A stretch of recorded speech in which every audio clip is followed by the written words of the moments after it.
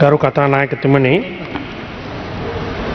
රනිල් වික්‍රමසිංහ ජනාධිපතිතුමා මුදල් අමාත්‍යවරයා හැටියට ඉදිරිපත් කරන ලද අයවැය ලේඛනයේ විවාදයේදී පාර්ලිමේන්තුවේ සාකච්ඡා වෙන අවස්ථාවට එකතු වන්නට පුළුවන් වෙන්නේ ඊටම බරපතල අර්බුදයක් අපි පසු කරමින් සිටින අවදී. මෙම අවස්ථාවට අපි එළඹෙනකොට අපි අමතක නොකළ යුතුයි අපි ලොකම අර්බුදයක් ගත කරමින් සිටින බව. ඒ වගේම එහි බරපතලකම පාර්ලිමේන්තුවේ සියලුම මන්ත්‍රීවරු ගැඹුරෙන් අවබෝධ කරගෙන ඇති කියන ටිකත් සිහිපත් කරන්න කැමැතියි.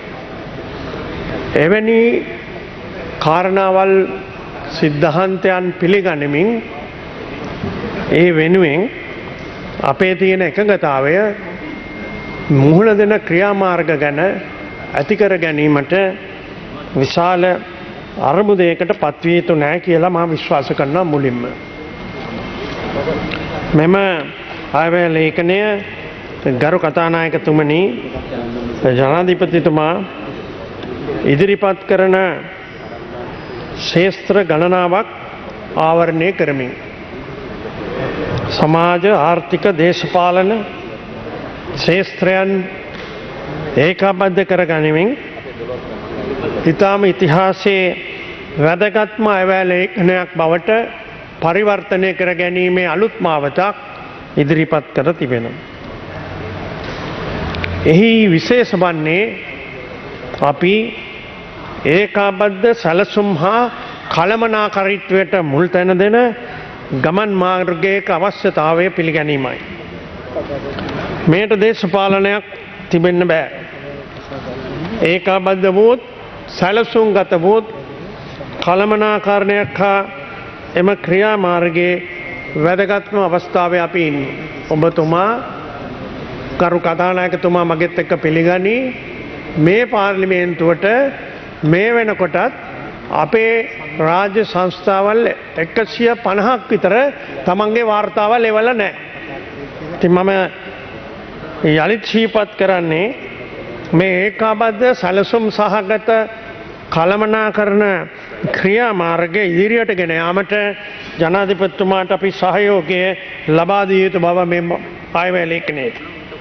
එහි ප්‍රධාන වශයෙන් the policy measures proposed in the budget 2023 includes key reforms in the spheres of enhancing external trade and investment, addressing issues in the land and labour sectors, as well as revenue expenditure and management, state-owned enterprise reforms, public sector reforms, debt management, financial sector and social welfare. We are discussing this budget at a time when many things of significant importance are in the final stages, Honourable Speaker.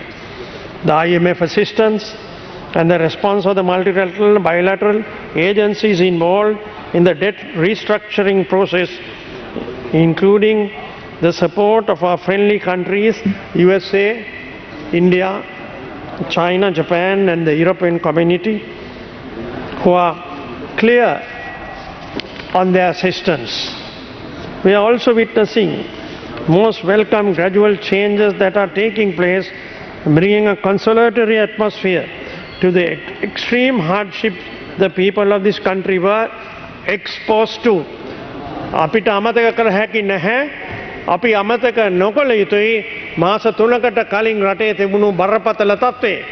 ඉන්ධන අර්බුදය, ඒ වගේම gas අර්බුදය, ඒ නිසා ඇති වුණු ප්‍රවාහන අර්බුදය, කෙවල් දොරවල් වල අර්බුදයන්, මේවා හැමුවේ මේ කාල පරිච්ඡේදය කළමනාකරණය කරගනිමින් අපිට ඉදිරියට ගමන් කරන්න පුළුවන්කම ඇති කරගෙන තියෙනවා.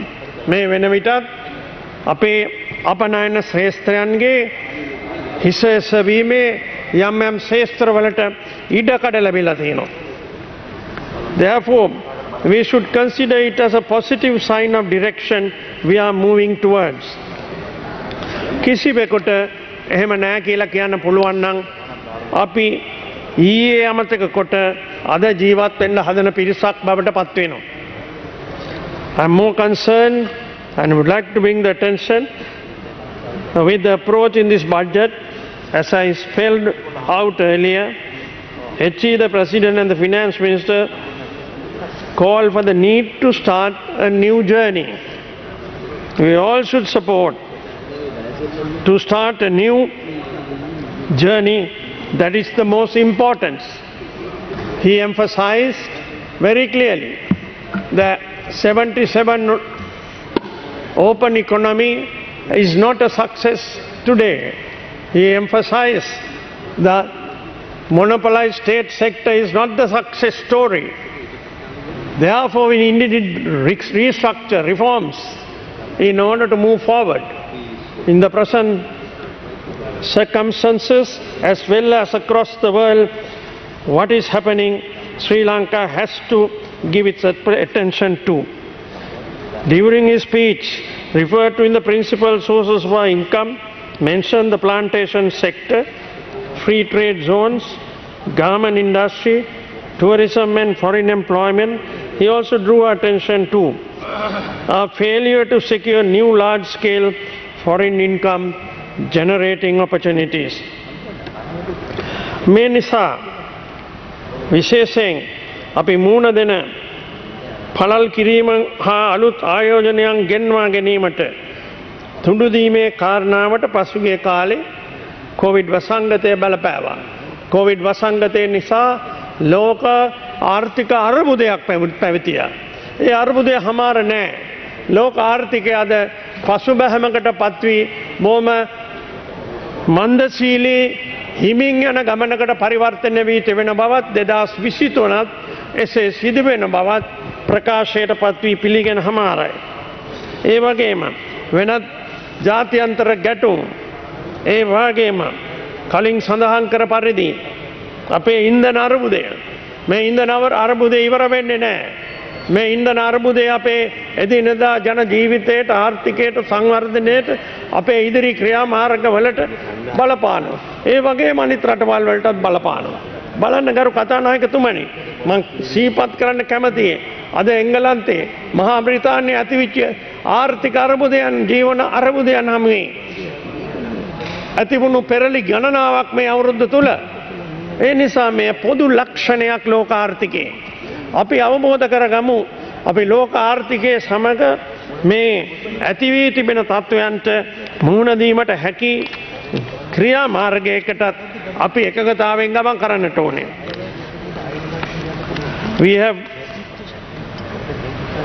We also have to admit that we have failed to optimize the productivity of most of these areas, as I mentioned before.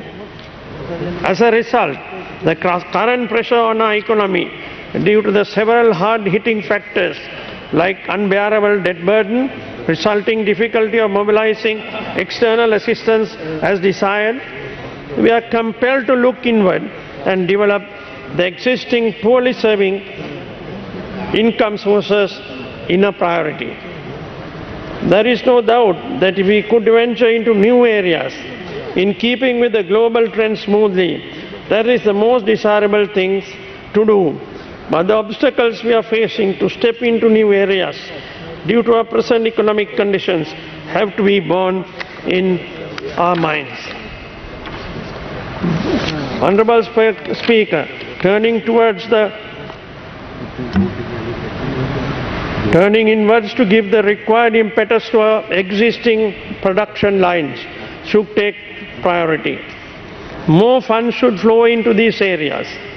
Agriculture, non-productive land resources, defunct and declining essential industries have to be provided with capital.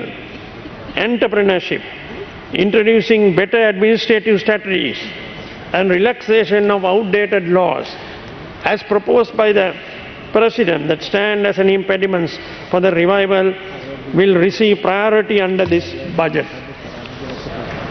ගරු කතානායකතුමනි, the focus on promoting the productivity of unutilized state lands held by the LRC, the SPC and other state institutions and the divisional secretaries is a welcome move to expand national land reform policy and food security. මේ අත්‍යවශ්‍ය දෙයක්. අපේ රටේ ඉඩම් ඉල්ලන ජනතාවට ඒ සඳහා ඉඩම් නිදහස් කිරීමට හෝ දැනට හරියාකාර භාවිතයට හෝ ප්‍රයෝජනයට නොගන්නා ඵලදායී ලෙස ප්‍රයෝජනයට නොගෙන අතහැර දමා ඇති ලක්ෂ ගණන් ඉඩම් යලි ආර්ථික ක්‍රියාමාර්ගයකට ගැනීමට මේ අයවැය ලේඛනය යෝජනා කරනවා. ඒ නිසායි මම සඳහන් කරේ release of land for productivity will drive new labor, especially the youth entrepreneurship in farming. In this will attract new capital. මේක තමයි ආර්ථික ක්‍රියාදාමයේ එක පැත්තක් අපේ අභ්‍යන්තරව අපේ රටට කළ හැක්කේ. ඒ සඳහා මේ අයවැය ලේඛනය විවෘත කර තිබෙනවා. තරුණයන් හා කාන්තාවන්ට ඒ ගමින් ගමට ඒ ක්‍රියා මාර්ගයට එක්විය හැකි ලෙස අලුත් වැඩපිළිවෙලකට අවතීර්ණ වෙන්න අපි අවුරුදු දශක ගණනාවකට පස්සේ ඉඩම් ප්‍රතිසංස්කරණ කොමිසම රාජවැවිලි සංස්ථා හා රජයට අයත් ප්‍රධාන අයිතිවාසිකම් තිබෙන භූමි භාගයන් ගැන යලි සලකා බලන්නට එඩිතර තීරණයක් ගන්න පුළුවන් වීම මං හිතන්නේ රටේ අනාගතයේ දිශ බැලීම සඳහා වූ කළ ආයාචනයේ වැදගත්ම පියවරක්. තරුණයන් හා කාන්තාවන්ට තමයි අපි අනාගතයේ මේ වගකීම බාර දෙන්න තියෙන්නේ. ඒ සඳහා වූ නිෂ්පාදන ශේෂ්ත්‍රවලට අලුතෙන් පිවිසෙන්න පුළුවන්කම යෝජනා කිරීම ගැන මම ස්තුතිවන්ත වෙනවා. මම ස්තුතිවන්ත වෙනවා ඩිව්ගුණසේකර මැතිතුමාගේ වාර්තාව. මගේ මිත්‍ර ජෝන් සෙනවිරත්න මැතිතුමාට මතක ඇති. පාර්ලිමේන්තුවේ ඩිව්ගුණසේකර වාර්තාවක් සකස් කරා සම්පූර්ණ වැවිලි ශේෂ්ත්‍රයේ අපතේ හෝ ප්‍රයෝජන නොගන්නා ඉඩම් පිළිබඳ අද දක්වා එක භාණ්ඩාගාරයේ තියෙනවා කිසිම වැඩපිළිවෙලකට පාත්‍ර කරේ නැහැ. ජනාධිපතිතුමා මේවා ගැන අවධානය යොමු කොට මේ ඉලක්කය ජාතික ඉලක්කයක් බවට පරිවර්තනය කරන්න පාර්ලිමේන්තුවේ සහයෝගය ඉල්ලන අවස්ථාවේ හැම පාර්ලිමේන්තු මන්ත්‍රීවරයෙක්ම තමන්ගේ ජනතාව නියෝජනය කරන කොට්ටාස්වල ඒ තරුණයන්ට කාන්තාවන්ට මේ අවස්ථාව දීම සඳහා අත්වැල් බැඳගන්න කියලා අපි ඉල්ලා සිටිනවා. Collectively they will push into new economic frontier, mainly based on food production and export-oriented farming and fisheries. The new institution proposed by the amalgamation of the BOI and the EDB and investment promotion could implement this at the national level. මේ ආයතන වැඩියෙන් තිබීමට වෙනුවට එක ක්‍රියාකාරී ආයතනයක් බවට පරිවර්තනය කිරීම සඳහා මම පසුගියදා ප්‍රසන්න රණතුංග අමාත්‍යතුමාගේ වැඩපිළිවෙලට සහභාගී වුණා නාගරික සංවර්ධන අධිකාරිය the one stop clearing center මේවා අවශ්‍යයි. අද BOI and the EDB both have failed to expedite the process. It's delaying and dragging. We need investors to come in, start and move on. දැන් මේක හැමද දෙපැත්තම අපි පිළිගන්න දෙයක්. ඒකට අලුත් ක්‍රියාවලියකට අවතීර්ණ වීමට යෝජනා කර තිබෙනවා. ඒ අපි එක්ව ක්‍රියාත්මක කරගමු. Even with regard to the proposal to develop our mineral resources based to more income generation, we have to pay attention to the possibilities of addressing the highly potential areas with more appealing and quick income generation chances. Our gemstones and jewelry industry is a good target for this. We have to open the gates for the free inward flow of precious and semi-precious stones. In here we can use the hands of our highly skilled youth and human resource for processing the produce and value addition and bring foreign exchange. මේ අලුත් දොරටුවක් හැටියට විවෘත වෙන්නට ඕනේ. අපේ ආර්ථිකයේ සම්ප්‍රදායික දොරටු ගැන අපි කතා කරනවා. නමුත් අලුත් දොරටුවක් හැටියට මේ ශේස්ත්‍රය විශාල විදේශ විනිමය ප්‍රමාණයක් ආකර්ෂණය කළ හැකි බව අපි කවුරුත් පිළිගන්නවා. ඒ සඳහා මේ යෝජනාව ක්‍රියාත්මක කරන්න ශක්තිමත් වෙමු. We can make Sri Lanka a center hub for these products without any investment because our gem merchants, Honorable Speaker, are already engaged in the entrepreneurial activities outside the country. මේ අයටත් කේන්ද්‍ර ක්‍රියාවලියක අපේ මණික්කර මාන්තය පරිවර්තනය කර ගැනීමට පුළුවන් ක්‍රියා මාර්ගයේ පෙරළිය මේ අය ලේඛනයේ අලුත් දොරටුව විවෘත කර තිබෙනවා.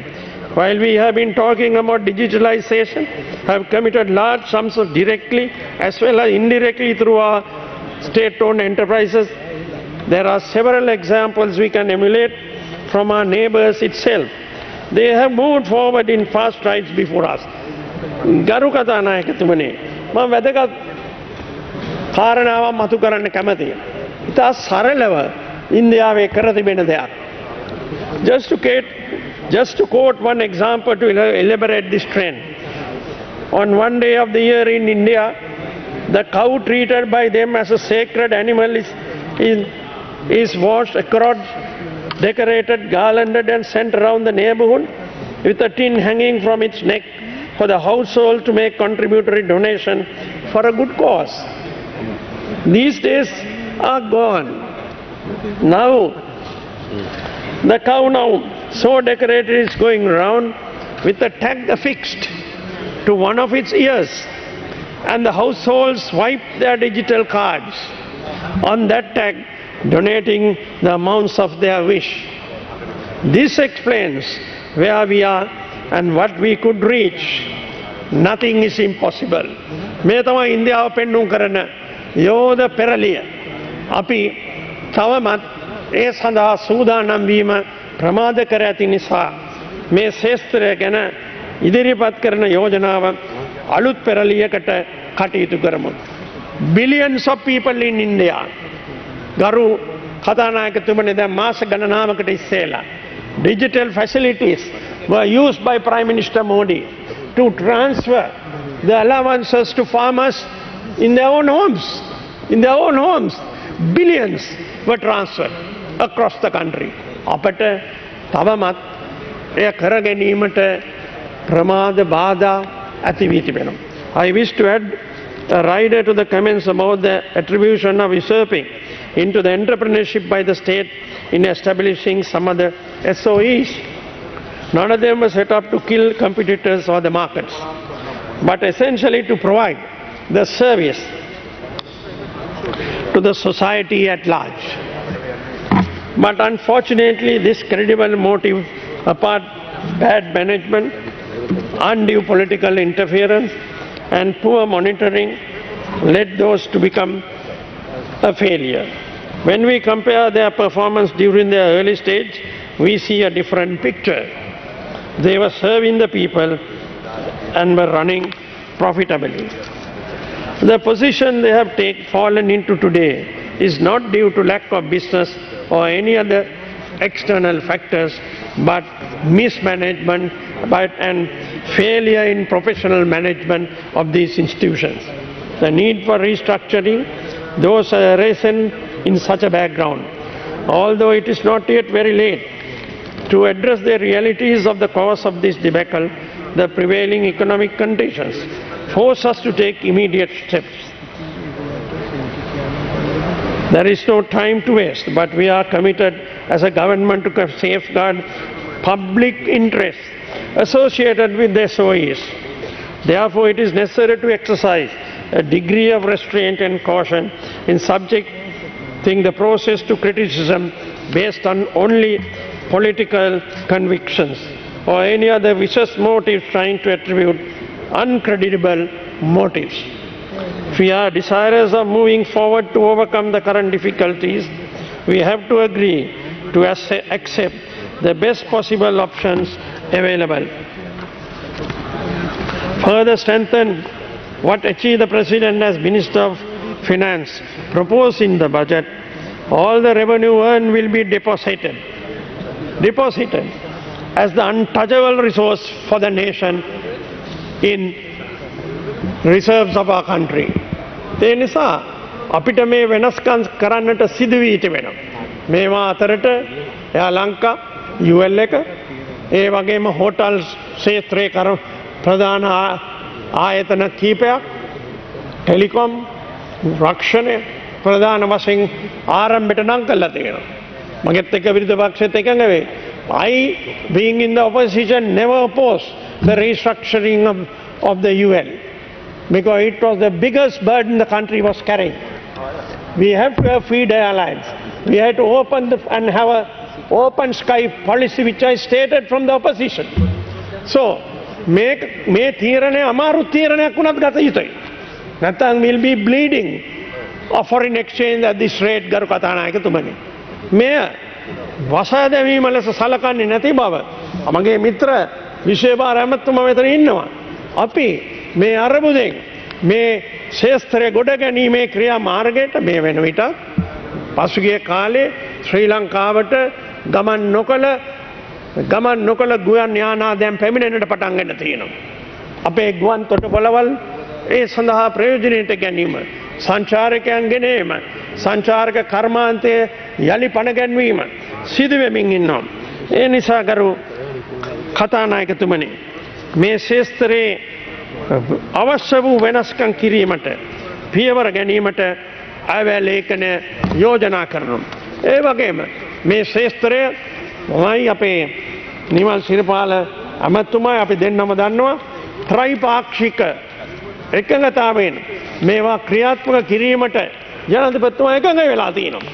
ඒ නිසා නමුත් මේ වැඩපිළිවෙල ක්‍රියාත්මක වෙන්නට ඕනි. මේ වැඩපිළිවෙල ක්‍රියාත්මක වීමෙන් විශාල විදේශ මිනිය ධනස්කන්ධයක් අපිට ඉතුරු කර ගන්නට පුළුවන් වෙනවා. ඒ වගේම අපේ රටේ ඇති වී තිබෙන ඇති හා නැති පරතරය අපි ආණ්ඩුවක් හැටියට එසේ නැහැ කියලා කියන්නේ නැහැ.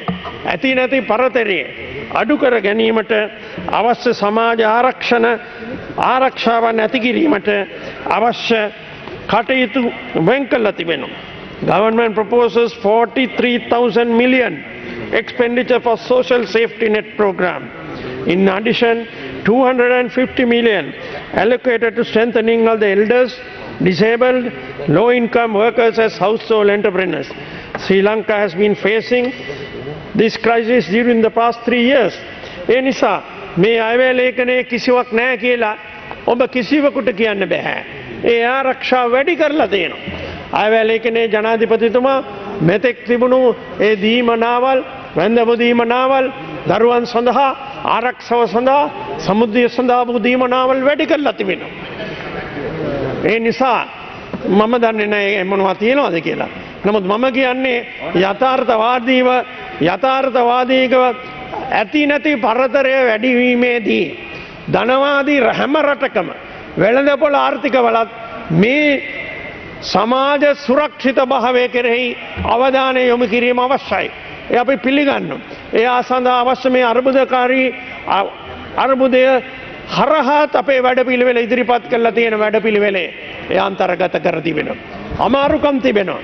මා අග්‍රාමාත්‍යතුමා හැටියට ජනාධිපතිතුමා හැටියට මොහොතකට කියන්නේ මහජනයාට අමාරුකම් නැහැ කියලා. මහජනයාට අමාරුයි අපේ රටේ මුණ දෙන්නේ. කවදාවත් මුණ නොදුන්නු තත්ත්වයක්. මේන් අපි ගොඩා යුතුයි.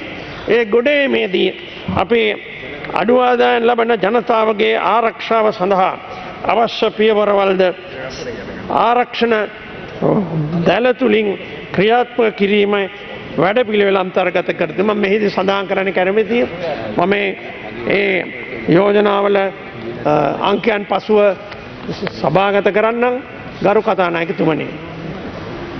අද අග්‍රාරක්ෂක ක්‍රමය රජයේ විශ්‍රාමයේ ඉතුරු කොටසට දීමට අපි පියවර අරන් ගන්න පටන් ගන්න තියෙනවා. දෙවැන්න එම සමාජ රක්ෂණය ලබා දීම සඳහා ETF එකේ සමාජිකව සියලු දෙනා ඇතුළත් කළ යුතුය කියලා අලුත් යෝජනාවක් ජනාධිපතිතුමා ඉදිරිපත් කළා තියෙනවා. මෙය කාගේ ආරක්ෂාවටද? ETF එකේ වැඩි දෙනා වැඩ කරන ජනතාව, අඩු දෙනා හාම්පුත්තු. නමුත් වැඩ කරන ජනතාවට මේ සමාජ ආරක්ෂාව ඇති කර ගැනීමට පුළුවන්කම මේ තුලින් ලබා දීම සඳහා කටයුතු කර තිබෙනවා. මම වැඩි වේලාවක් ගන්නෙ නැහැ කරු කතානායකතුමනි. ඒ වගේම අපේ බදු ප්‍රතිපත්තියේ යම් ගැටලු ප්‍රකාශයට පත් කරනවා. නමුත් මේ බදු ප්‍රතිපත්තිය ක්‍රියාත්මක කිරීම තුළින් වැඩි ආදායමක් උපයා ගැනීමේ අවශ්‍යතාවය අපි දෙපාර්ශ්වයෙන් පිළිගන්නවා. අපේ අය හා අපේ වැය අතර පමණක් නොව මා නියෝජනය මට බාර දී තිබෙන රාජ්‍ය පරිපාලන පළාත් පාලන හා පළාත් සභා අමාත්‍යාංශය තමයි වැඩිම වියදම මේ අයවැය අත්මේන්තුවල 24% වෙන් කරලා තිබෙන්නේ. I would like this to be included. මේ 24% තියෙන ලොකුම වියදම හැටියට අමාත්‍යාංශයකට මේන් විශාල කොටසක් තිබෙන්නේ විශ්‍රාමිකයන් සඳහා. තවත් විශාල කොටසක් තිබෙන්නේ රාජ්‍ය සේවකයන්ගේ වැටුප් සඳහා. ඒ නිසා අය නැතිව වැයක් ගෙනියන්නට පුළුවන් කමක නොමැති බවත් ඒ සඳහා බොහොම සියුම් එකඟ විය හැකි වැඩපිළිවෙළවල් ක්‍රියාත්මක කිරීම සඳහා මේ බදු යෝජනා කර තිබෙනවා.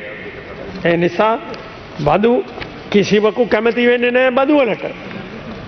මොන බද්දටවත් කිසිවෙකු කැමති වෙන්නේ නැහැ. නමුත් බදු අවශ්‍ය වෙනවා රාජ්‍යයේ මූල්‍ය කේන්ද්‍රස්ථානයේ හරහා රාජ්‍යයේ ඉදිරි සංවර්ධනය සඳහා ඒ වගේම එදිනෙදා සේවාවල් පවත්වාගෙන යාමට. Our tax policies have been molded to address this. It is inevitable that in this process, number of persons who are not within the tax net and some others enjoying the benefits of a lower tax bracket in the progressive tax system that is in operation will have to adjust to this crisis. With a little more sacrifice the society is demanding, where we seek the cooperation and contribution of all. I also thank the President and Finance Minister for accommodating matters resolved during my tenure as a Minister of Education in a short time. I remember myself and the Honourable Minister of Aviation, Ports and Aviation, Honourable Imalda Silva, when we made a pledge in the Uva Vellasa University that a medical faculty will come in the coming year. This has been accommodated. The long debated Quality Assurance Accreditation Board for the standardization of higher education institutions and the universities has been also accepted. And also we have accommodated without any pruning or reduction the salary anomalies of 250,000 teachers that was granted few months ago. මේ බර කිසිවක් අහෝසි නොකර මේ ගමන ඉස්සරහට ගෙන යන අතර අපි මූල්‍ය හා රාජ්‍ය ආයතනවල මේ තත්ත්වයන් පිළිබඳ මීට වඩා මේ අයවැය ලේඛන නිස්දිහා බලන්නට කියලා මම ඉල්ලා සිටිනවා. විශේෂයෙන් බජට් අයවැය ලේඛනයේ we have President has introduced the credit management monitoring unit for the banks. The two major banks, especially the state banks, will transfer the asset management of the overdue billions of rupees through loans to this management. Thereby the state banks will be able to raise its head in order to operate on its own for other development programs with the society, the entrepreneur class, the industry, and those who are involved in the new production areas that have been proposed, the new economic zones, west, northwest, Hambantara, Trincomalee, and in other foreign investment areas that are expected. මම ආහාර අතින් ස්වයංපෝෂිත වීම අපිට ඉලක්කයට ගමන් කරන්න ඕනෑකම සඳහාද අපි වැඩ කරමින් තිබෙනවා. ගරු කතානායකතුමනි, ග්‍රාම සේවක කොට්ටාස 14000ක් විශේෂ පුනර්ජීවනයක් ලෙස ආහාර අතින් ස්වයංපෝෂිත වීමේ ඉලක්කයට ගමන් කරවීමට අපේ අතිගරු ජනාධිපතිතුමාගේ යෝජනාව මේ අන්තර්ගත කොට ක්‍රියාත්මක වීම ආරම්භ වෙනවා. ඒ සඳහා අවශ්‍ය පොහොර, බීජ, ඒ වාගේම ඒ සඳහා වූ අවශ්‍ය වාතාවරණය, අයිතියක් නැත්නම් ඒ වගේම වගා කරන අයිතිය ඉදිරි කන්න දෙකට ලබා දීම වැනි අලුත් වැඩපිළිවෙළවල් වලට ලක්ෂ ගණනාවකට අවතීර්ණ වෙන්න අලුතෙනුත් අවස්ථාවක් ආවැය ලේඛන යෝජනාවක්. අපි ගමන් කරන්නේ මහා අස්වැන්නට, මහා කන්නට. අමාරුකම් මැද්දේ අපේ රටේ ගොවි ජනතාව ආහාර නිෂ්පාදනය කරන ගෞරවය අපේ රටට ගෙනලා තියෙනවා. අපිට සහලින් ස්වයංපෝෂිත විය හැකි. අපට අනිත් බොහෝ වගාවන්හි ස්වයංපෝෂිත විය හැකි බව ඔප්පු කරමින් ඒ ක්‍රියාබලියට අපි රටක් හැටියට හිස දීම සඳහා සහයෝගය දෙමු. This is why we have embarked on a national food security drive in 14,000 GN divisions in all 330 DS divisions in all 25 districts. මේ උතුරේ සිට දකුණ දක්වා බටහිර සිට නැගෙනහිර දක්වා ක්‍රියාත්මක කරවා ගැනීමෙන් අපේ අභ්‍යන්තරයෙන් අප විදේශ කරා ගමන් කරවන ධනය ඉතුරු කරගෙන අපිට මේ ස්වයංපෝෂිත භාව ආහාරින් පරිවර්තනය කර ගැනීමට දීවරය ශේෂ්ත්‍රයට අවතීර්ණ වීමට පුළුවන් යෝජනාවල් ඉදිරිපත් කර තිබෙනවා. ඒ මගින් අපි ආහාර සුරක්ෂිත භාවයට පිවිසෙමු. ගරු කතානායකතුමනි, ඒ නිසා මම විශේෂයෙන් සඳහන් කරන්න කැමති මගේ මිත්‍ර හර්ෂශීල මැතිතුමා ඊයේ කතා කරනකොට එතුමා යෝජනා කරා අවසාන වශයෙන් එතුමා යෝජනා කරා බොහොම හඬ නගලා ශබ්ද නගලා පාර්ලිමේන්තු විසිරවන්න කියලා. පාර්ලිමේන්තු විසිරවන්න එක්සත් ජනපද ඇමරිකාව වගේ ඡන්දේ තියන්න කියලා මේ ගිය සති කීපය තුළ හර්ෂශීල මහත්තයාට වැරදිලා. There is no constitutional provision in our constitution to have a midterm election. In the US Constitution and the US Congress, well as the Senate, my good friend Aran Vikramaratne will agree with me. It is a practice that 1/3 of the Senate has a by-election midterm, and the House of Representatives have their election. So there is no provision as mentioned by Dr. Harsha Silva in our constitution to have a midterm election. මේ මොකද්ද මේ කතන්දරෙන් රටක් නොමග යවනු කනගාටුයි. ව්‍යවස්ථාවේ නැති දෙකක් කතා කරමින් රටක් නොමග යනවා. ඇමරිකන් ව්‍යවස්ථාව කියන එකවත් කියවලා නැහැ. කියවලා බලන්න. මම කනගාටුවෙන් කියන්නේ මේවා. මොකද වගකීමක් නැති ප්‍රකාශ තරුණයන්ට කියවලා රවට්ටන්න බෑ. ඉගෙනගත්ත අයගේ යම් යම් කණ්ඩායම් ඉගෙන එකතු වෙලා සමහර විට මේවට රැවටෙන්න පුළුවන්. There are the youth here. They'll read the US Constitution when they get back to school. මෙහෙම තියනවද? නෑ. ඒ නිසා ඔබලා වරද්දගෙන අපි රජයක් හැටියට මේ රජය හැදුනේ අපි ඒකාබද්ධව ශ්‍රී ලංකා පොදු ජන පෙරමුණ, එක්සත් ජාතික පක්ෂ නායක, එක්සත් ජාතික පක්ෂ, ඒ වගේම අපි මහජන එක්සත් පෙරමුණ EPDP, මුස්ලිම් කොංග්‍රස් සංවිධානය, TMVP, බහුතර ශ්‍රී ලංකා නිදහස් පක්ෂ කණ්ඩායම, තවත් මන්ත්‍රී රාශියක් එකතු වෙලා මේ සභා ගාණ්ඩුවක් අපි ගොඩනගලා තියෙන රට ගොඩ ගන්න. ඒ ඔබත් කිව්වා. ඔබලා පිළිගන්න බවත් කිව්වා. ඒ නිසා මේ අයවැය ලේඛනය අලුත් තෙන් ජනිත කරන විශ්වාසයට අවිහිර කරන්න එපා. ඔබලා දකින දේ නෙවෙයි සිද්ධ වෙන්න යන්නේ. මේ රටේ අවසාන වශයෙන් මම මතක් කරන්න කැමතියි. ගරු කතානායකතුමනි, පසුගිය දශකය තුළ ලෝක ජනගහනය කෙටි කාලයක් තුළ බිලියනකින් වැඩි වී ඇති අතර ඉතා කෙටි කාලයකින් මෙවැනි විඩවීමක් සිදුවීම හේතුවෙන් මුළු ලෝකයටම විශාල බලපෑමක් ඇති වී ගැටලු රාශියකට මුහුණ දීමට සිදු වී ඇත. එම නිසා මේ පවතින අර්බුදය අප රටට පමණක් බලපාන ගැටලුවක් නොවන ඇත. ඒ වගේම අපි දන්නවා අපේ ඊයේ දින ප්‍රකාශයට පත් වුණු විදිහට today we are 8 billion human beings on earth. It took only 11 years to get to 7 to 8 billion. It will take under 10 years to get to 9 billion. And this naturally speaks of growing human demands, especially of water, food and land. Just as much the world is limited with land, so we are in Sri Lanka. Nevertheless, if we wisely manage the timely rain we are blessed with,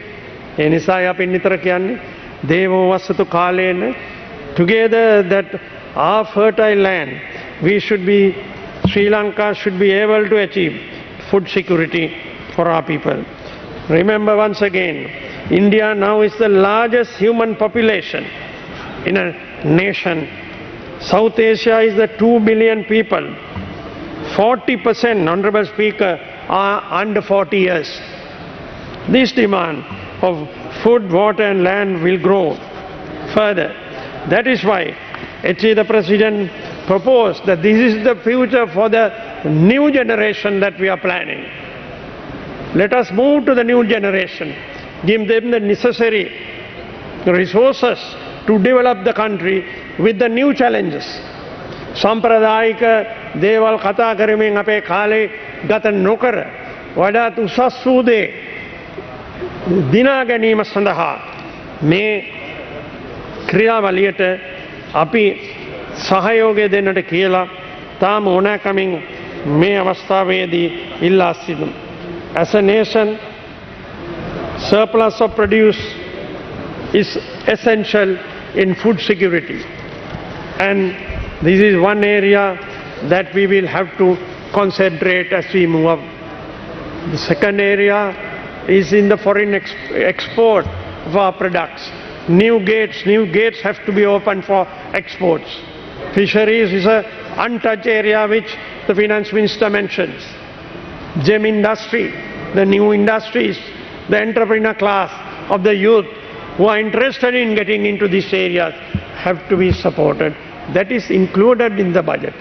මෙසේ සඳහන් කරමින් මේ අයවැය ලේඛනය ඉදිරිපත් කිරීමට පුළුවන් වුණ අවස්ථාවේ අග්‍රාමාත්‍යවරයා හැටියට ඔබ සියලු දෙනාට මේට අත්වල බැඳ ගන්න ලෙස අපි ඉල්ලනවා. වෙන වෙන විවේචන තියෙන්න පුළුවන්, කෑල්ලෙන් කෑල්ල ගැන විවේචනයක සමස්තයක් ලෙස මේ අරමුදෙන් ගොඩගෙන රට ඉදිරියට ගමන් කරවීම සඳහා අයවැය ලේඛනයට සහාය දෙන ලෙස මම ඉල්ලා සිටිමින් මගේ කතාව අවසන් කරන්න. ස්තුතියි. Honorable Niran Wickramaratne. You have 29 minutes. Thank you. කතානායකතුමනි, මේ අයියලා පන්ති කාමරේ